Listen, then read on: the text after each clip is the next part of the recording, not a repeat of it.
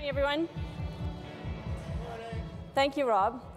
I hope you all enjoyed the rodeo last night. From the sounds of it, it was pretty incredible as an experience. We want to kick off today with a live poll, if you can get your apps out.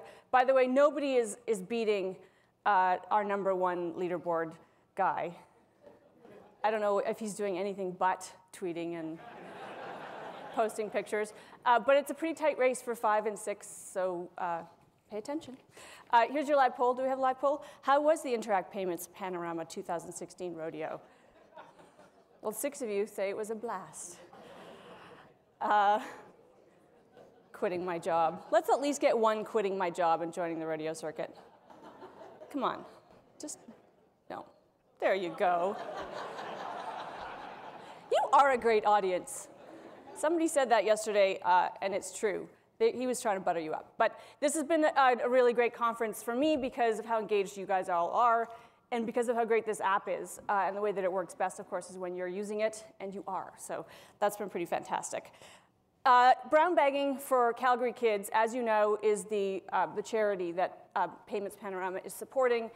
And we wanted to let you know, we'll have more on this a little bit later, but Interac has generously decided to match the amount that Payments Panorama is giving to this charity. It's incredible. And that means thousands and thousands of lunches. So it's a pretty amazing thing. I want to tell you something else about Interac. As you know, they've been demonstrating here. And I think we've got an email address that we can pop up for you. There it is. You want to email them. I'm not going to tell you why, but you do. Delegates who email them will get a nice surprise. So there's the email address. Make note of it. Write it down. We want to remind you to return here after your breakout sessions, after our rapid-fire keynotes this morning. At 11 a.m., we've got Carolyn Wilkins here from the Bank of Canada.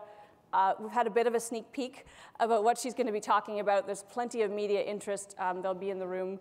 But it will be a fascinating conversation, and she's taking your questions. So if you want to know more about what the bank is doing with Payments Canada, that's your chance. So we'll be back here for that. And now we've got a company that's launching right here today. I'm going to be interviewing the CEO in a moment. He's somebody whom you're familiar with. Maher Arar is his name. You know him for a variety of reasons. What you might not know is that he is an entrepreneur, has been since he was a young boy. Popcorn stand, I think, was his very first business in Damascus. He is the CEO of CauseSquare, and that's a Canadian startup that is providing a platform for nonprofits and community organizations to reach millennials. He's going to tell us more about it in just a minute, but first I'm going to roll a short video.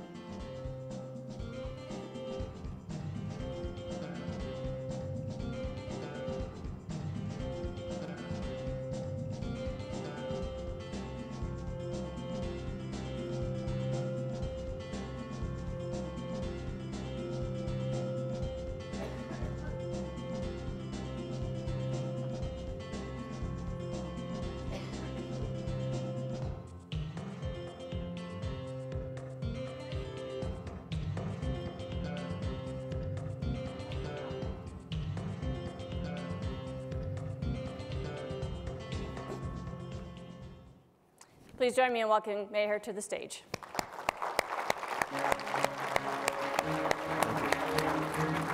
Thank you very much. I'm going to ask Maher a couple of questions before I let him have his rapid-fire keynote. And I want to start with why CauseSquare? Why was this business something that you wanted to do? OK, let me ask you this through another question no, I before I answer the question. Oh. OK. Amanda, do you use Amazon? I do. To buy books, right? Yes. Do you read the reviews before? To buy lots of things, actually. Do you read reviews or the star rating? Yes. OK. Do you use the one-click? Always. So your experience is positive, right? Yes. Why don't we have the same thing when it comes to supporting charities and causes? I wish we had the same thing on everything. Exactly. So that's pretty much the idea. There are other reasons. I have personal stories. One of my co-founders also has his own stories. One of these negative part of this is that one day I wanted to donate to a local charity in Ottawa, and I went to their website. I had to fill out a lengthy, ugly, form to be able to do that. So I said to myself, it took me like 15 minutes to do it. So there must be an easier way to do it. So that was really one of the other story we have is from other co-founder. His wife works for a small nonprofit in Ottawa. They noticed that 40% of the people who come to visit their donation page on the web are actually from mobile, okay? But they noticed the conversion rate is so little, so tiny. So they kind of said, well, maybe because there's not enough real estate on the smartphone to put that to fill out the credit card information. So that was an indication there's something to do in this field. Are there other things like this out there? Are there similar kind of? There are many existing CRM. Some of them are as old as 30 years old. Some of them are new, like classy.org, like nationbuilder.com, about 5 years old. They're cloud-based. They're much better than the older solutions. There are a few apps out there, but none of them allows the nonprofits, when I'm talking about the donation apps, to control how they appear in the app and to interact. So that's why we shy away from calling this an app, because people will take us lightly. We call it a platform, which means the nonprofits themselves could actually interact and control how they appear on the, and we make interaction very seamless via push notifications. I'm not sure if you know, push notifications have an extremely high open rate when compared to email. The typical open email in this industry is 20 to 25%. For push notifications, it's anywhere between 80 to 90%. No wonder why Facebook and Twitter are very big on push notifications. I am a heavy Twitter user. I cannot remember a single time where I declined from pushing on my push notification. It's very addictive. And is there a limit on the number of charities that you could support? No. We're actually right now have about 45 of them on the platform. About 10 to 15 of them helped us during the beta period. We are, in the short term, to make it simple for everyone, in the short term, we're envisioning to be the Amazon for causes. But as time goes by, as we evolve, we're going to be a combination of Amazon, Facebook, Twitter, and Eventbrite. So we would want those causes and those organizations to go on our platform and use an integrated solution. Also, we are going to be evolving into personal P2P over time. It's a huge market. Just to give you two examples here, GoFundMe.com is the leading provider in this market. They're cloud-based, and they raise $2 billion every year. They just were recently bought by a VC firm for $700 million. The other good example I want to give you tells you about the potential in this market. Hint, hint, investors. Even though we're not looking for investment right now, but PushPay, which is a New Zealand company, they started in 2011, and 5 years later, they're generating $100 million in revenue. It is very huge, and they only recently came to Canada last year, and they only captured so far 1% of the market. So it tells you how huge this market is. And their niche market was churches. And they clearly, they clearly said on their website they only have 1% of the market. So here you go. The market is so huge. You've been, as I said, you've been an entrepreneur. You're an engineer. You've been thinking about designing companies. And in fact, before your life was interrupted, you had a business plan that you were taking to market. A business plan and prototype too. Right. What's different about this one for you? Well, my experience changed my view of things. I now want to do something that have a social impact. It is a for-profit organization, don't take me wrong. In fact, 4 years ago, I launched a nonprofit website, a magazine that talks about national security issues, but I shut it down because after 3 years, I could not get enough traction. So I'm not new to entrepreneurship. But basically, I want to do something that has an impact on the world, positive impact on the world. All right, well, looks like you're off to a good start with that. I'm going to turn it over to you for a rapid-fire keynote. Great, thank you. Arar. Thank you.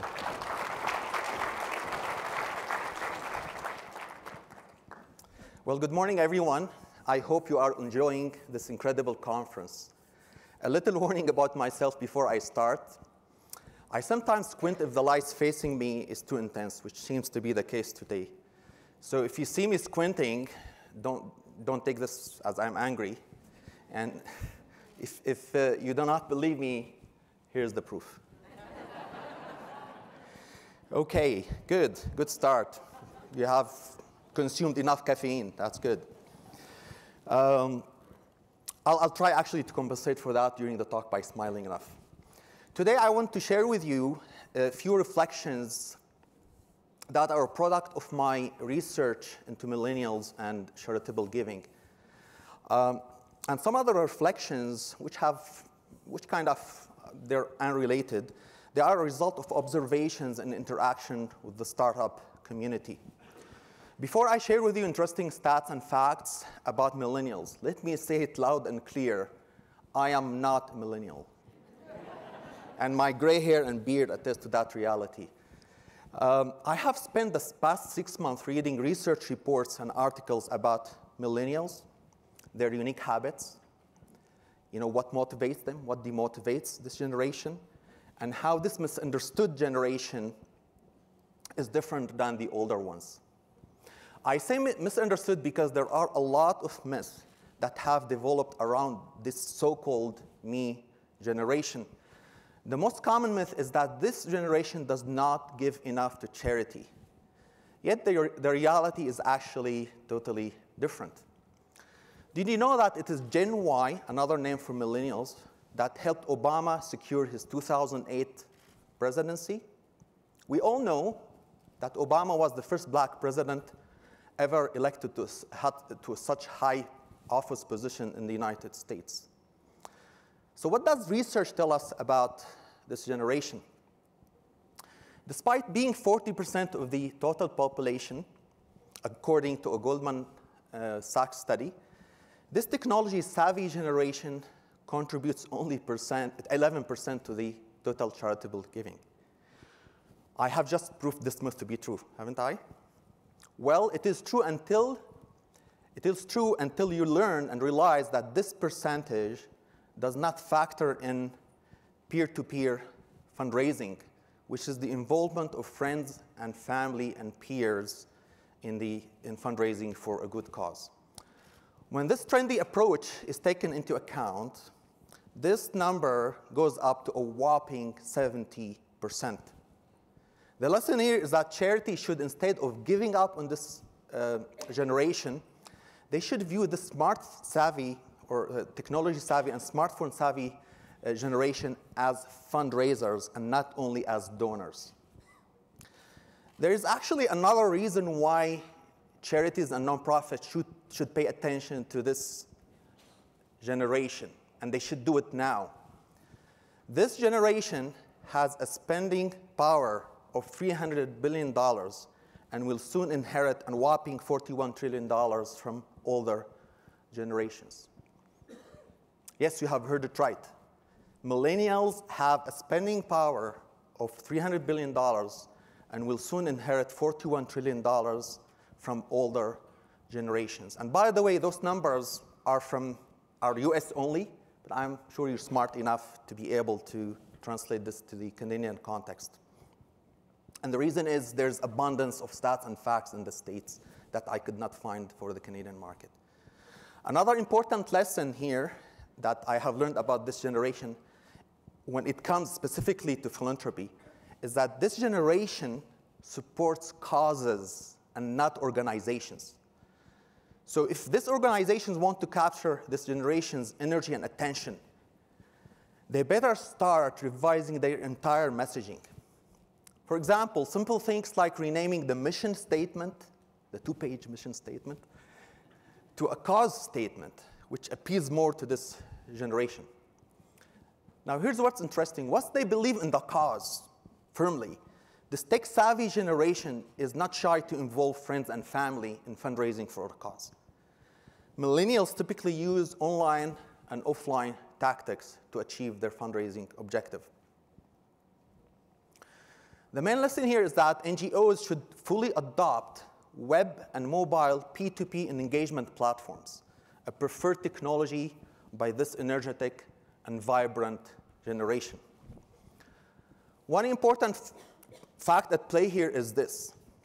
While they may not contribute funds directly, this generation, or actions taken by millennials on their social networks, lead other wealthier generations to contribute, and to contribute generously. Unfortunately, organizations do not give enough credit to this generation.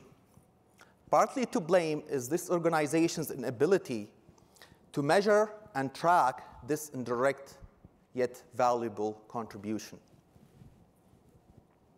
Now, like me and you, millennials prefer visuals.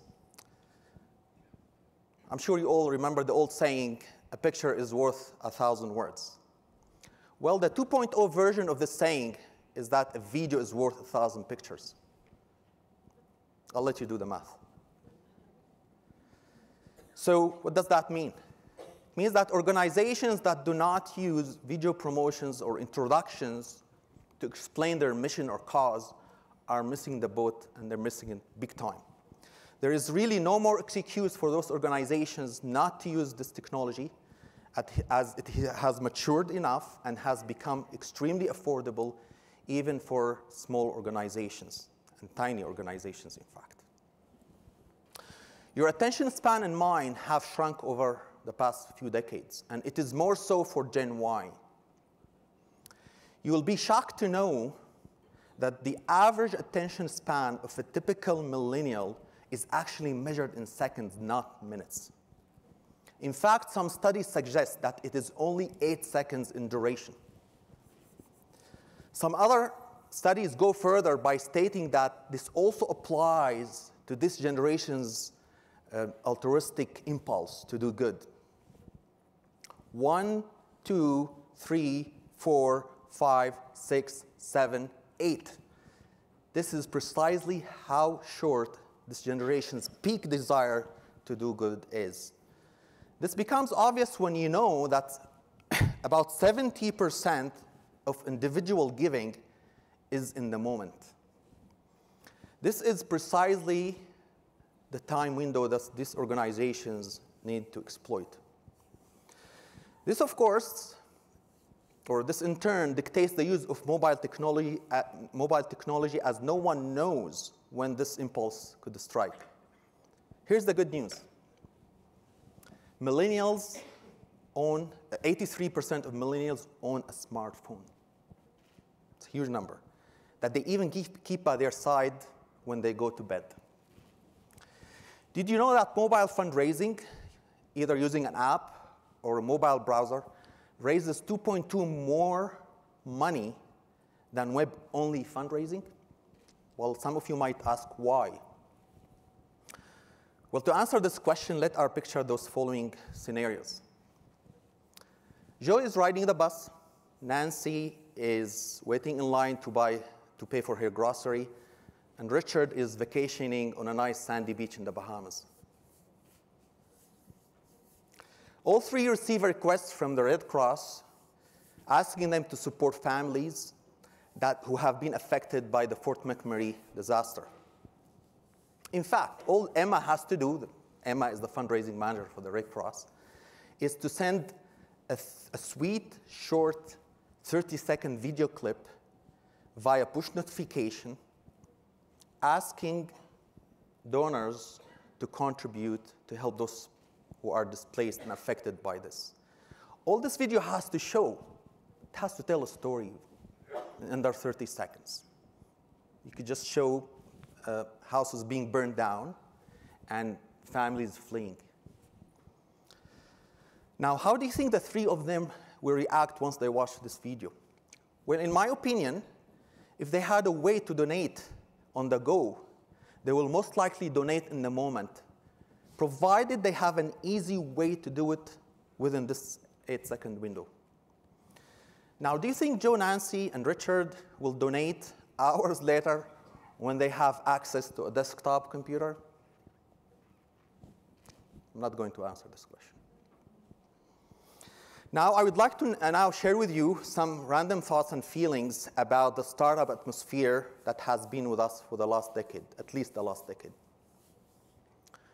Like you, I appreciate the fact that there are more startups, especially tech startups, being launched, and that our Canadian culture of risk aversion is slowly changing, of course, for the better.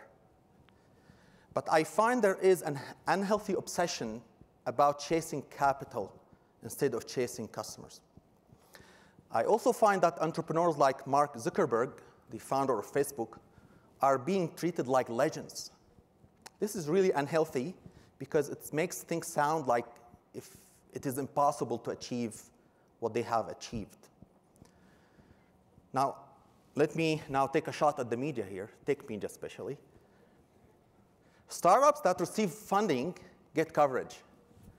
Profitability is no longer the metric and is not sexy enough to write about. Raising money, raising capital becomes the news, and not whether a startup is profitable or not. Well, who cares about profitability anymore?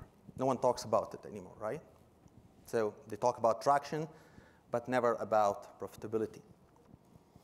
Media love to write about young fellows who launch a startup in their dorms before even graduating from university.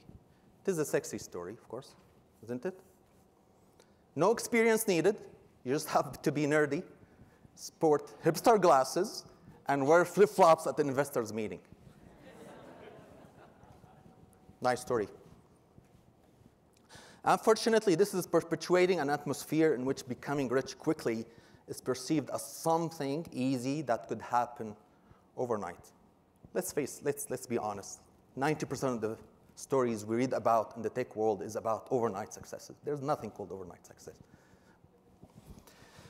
It is also, that's the dangerous part, it's also sending a false and dangerous message that the old rules of sound economics no longer apply.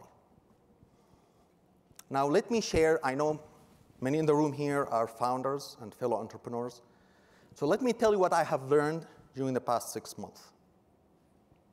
It's almost a secret. Nothing, absolutely nothing, replaces face-to-face old good-fashioned meetings with customers. Absolutely nothing. Another advice I would like to share is that you as an entrepreneur do 90% of the heavy lifting, and investors do only 10%. Investors might not like that, but this is the reality. And I say do not let anyone convince you otherwise. Another advice I would like to share, it is about time to think of employees as partners. I do not use myself this word anymore. I, in fact, find it demeaning. Now, another advice that never underestimate what you can achieve. Define what success means to you. Put on the turbo mode and go and chase it. There has been no better time in recent human history to launch a tech startup. With the right attitude, perseverance, and help from your team, you can make the impossible possible. Now go and conquer the world and make it a better place to live in. Thank you.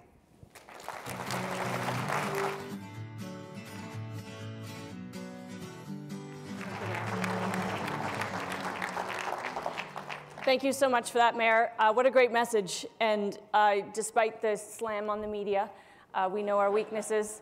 It really is an important kind of reminder that sometimes the values that were good and true 20, 30 years ago are good and true today. So, and what a great business. I will certainly be. You've got to say what? Download the app. Oh, download the app. It's about profit. I didn't get a chance to ask you the business model, but I will do that on Bloomberg Television sometime soon.